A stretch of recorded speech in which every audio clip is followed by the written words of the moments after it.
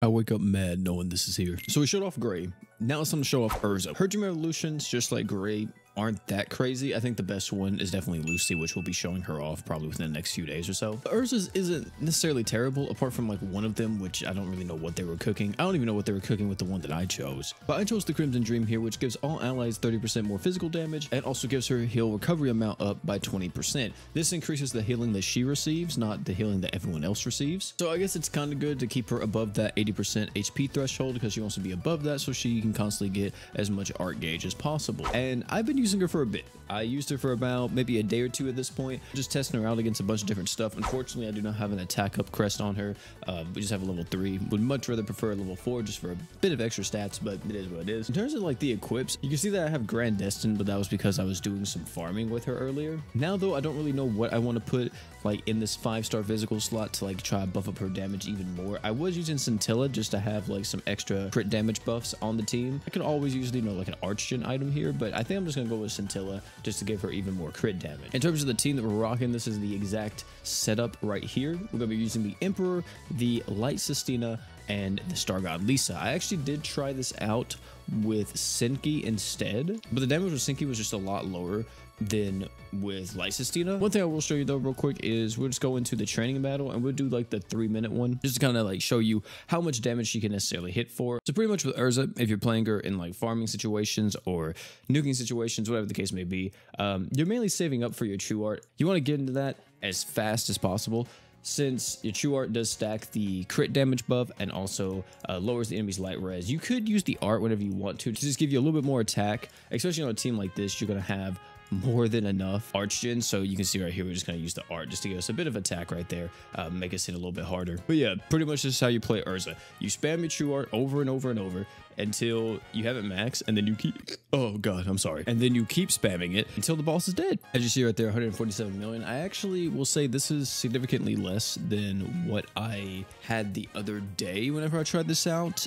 Whenever I tried her out the other day, I actually managed to get her up to 170 million. Maybe I used like different equips or something like that, but 147 million, not too bad for an awoken unit, but when you consider like ascended characters, it's like, okay, well, it's a little small, little bitty damage, baby strokes. Try her out against the Memories of the Comet. I don't know if she'll actually be able to clear this, since I'm gonna be honest, I feel like this team isn't that fast. I'm pretty sure we'll be able to do this. The hardest part about this will definitely be the beginning and making sure that we don't die right here. I'm gonna throw a Blessed Necklace on Erza as well. She's definitely gonna be dealing the most amount of damage, at least I hope she will. And if that's the case, then, you know, she's gonna get killed relatively quickly. But as you see here, we're gonna burst through this guy's HP pool. I would say, let me see, is it quite a bit of damage? I mean, that was freaking Emperor's damage. Of course, Emperor's gonna hit hard. But Erza and everybody should hit relatively hard. Yeah, Erza's hitting for about 247k per hit right now. I'm pretty sure everyone's gonna be able to survive with this, hopefully. I think the only one that might die is Erza. Yeah, Erza was the only one that got. Everyone else lived, which is perfectly fine. But this is the part where I'm gonna get really scared, because I actually don't, oh my god, yeah, look at that. Erza just dies instantly, man, because of this guy's mechanics. I think if I use another Blessed Necklace on her, we win. I'm actually surprised that Emperor is taking, okay, there we go. I would say there's no way Emperor is the one taking the most damage right now, bro. Like, come on, man. Oh wow, wait, freaking Light Sistina died too this time? Oh, okay.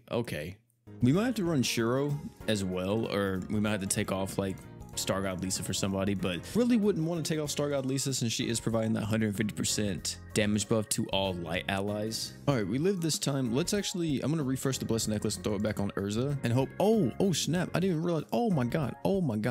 Okay, we're good. I thought we were about to die right there, Jesus. Oh, we did die. Okay, yeah, it's just not meant to be. It's not meant to be on this fight. Now, there is one major problem here. At the end of this fight, you get a massive attack down, and I'm gonna see if Erza's gonna be able to go through that or not. Also, the Karoks actually negate crit damage, so in the beginning here, Erza's not gonna do anything for us, really. It's fine, though. We have 3 other characters that deal more than enough damage against these guys. And here's the actual fight against the dragon. I hope we'll be okay. I have a good feeling we will be. Oh, yeah, I should have brought something to counter that. Oh, wait, we can't do the dragon. The dragon freaking poisons. I forgot about that. Oh, Erza, why do you suck so much? I mean, I guess we could use Erza. We just have to bring a crit buffer. Why am I trying so hard with this unit? I really don't know. I really don't know why I'm trying so hard to make this unit work or just try her out in like all these different situations. Since she needs the most perfect conditions possible to make sure that she does enough damage to whatever she's fighting. We made it to the final fight. Hopefully this won't be too bad.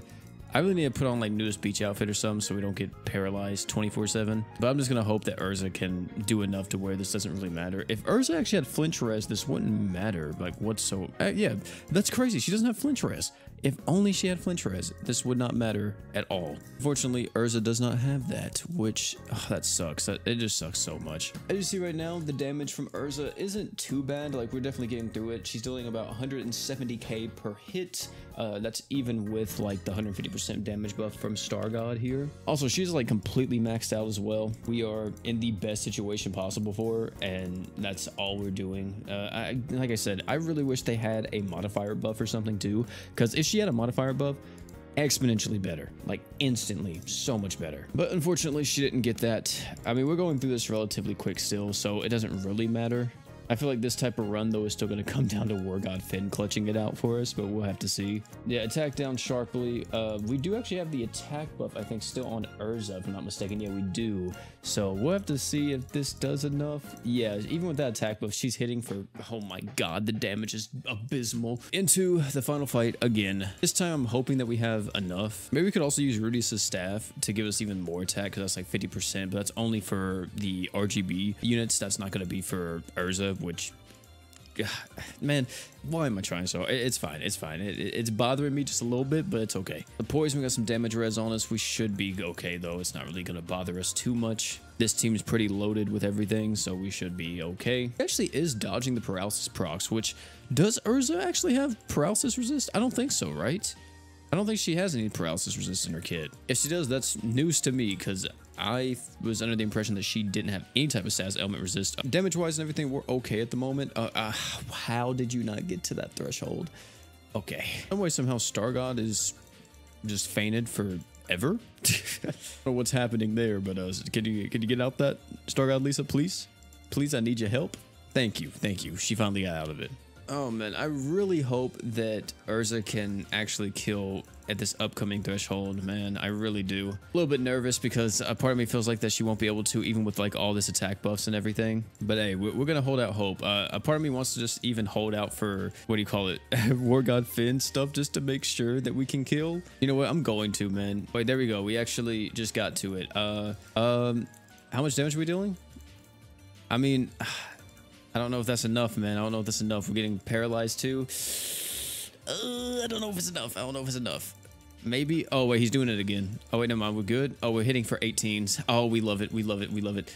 I might be able to survive this. Maybe not, though. It depends on how much Haruto can heal right here. Maybe, just maybe. Maybe I can barely clutch it out. Hopefully. We have another 100% attack buff. Like, come on, man. War God Finn, just kill him, please. Oh, Erza's dead. Erza is dead. You know what? Screw it. We used War God Finn and we killed him with War God Finn. Like, even in that situation, like, if I had Lisa Smart Skirt, definitely would have went a lot smoother. Or if I was using Pheno Devil Wings, but still, I don't know, man. These Awoken damage dealers, whenever they get Dream Awoken, I'm never too inclined to really use them or try them out, because most of the time they're only good in very specific situations. A character that I would say got an amazing Dream Awakening that is actually a damage dealer and is currently available on Global is this girl right here, Fire Malim. This girl got 200% crit damage, and also they buffed up her True Art to now practically almost 70k. It's at 63,000%, and this just works so well. And I was really hoping that Erza would get a similar treatment, since, to be honest, like, yeah, you could give them like unique stuff like physical damage buffs and everything, but really the thing that's going to help these attackers the most is giving them just another raw damage buff thrown onto the kit. If you're not buffing up the modifier, giving them like just 100% more crit damage or 200% more crit damage or whatever would help them out so much. For Erza's case though, I don't know if buffing up just regular crit damage would be enough, since she already does do that for herself. I think buffing up just raw damage for her would be the better option. But yeah, I mean, overall, it is what it is. This character, she's definitely gonna be good. Like, if you got her and you're a newer player and you need to use an attacker, she is going to be able to fulfill that role very well. Another thing is too, she is a luck unit. She has a lot of different versatility in that regard. To an extent, you could kind of use her as like a pseudo Draken because she does buff up physical damage by that. Where's it at? There it is. That 30%. But yeah, that's all I gotta say for Erza. She's trash. Well, not really trash, but you know, just not gonna be able to keep up with a lot of the other characters nowadays. They definitely. I'm just upset that they did the Dream Awakenings as dirty as they did for Fairy Tail. This crossover is such a filler crossover, and I hate it so much. The fact that no thought at all was put into any of the buffs, why even rerun the crossover at this point? Because I'm almost positive JP will never get Fairy Tail, or if they do, it won't be till they get an Ascended unit alongside it. I wouldn't be surprised if JP changes the Dream Awakenings because how bad they actually are. Like, what do you think JP players are going to feel whenever they get this stuff? They're not going to feel anything. They're going to look at these units and be like, oh, that's cool. Save fest till whatever else comes out in JP, which is exactly what we're doing in global right now. I hope none of you guys actually summon for these characters. But yeah, that's gonna be it for this one. Thank you all for coming out, man. It's been your boy P. If you enjoyed this video, highly recommend check out either one of the other videos popping on your screen right now. Great content, guarantee you love them. Oh, and one more thing before you leave. Don't forget to drink water.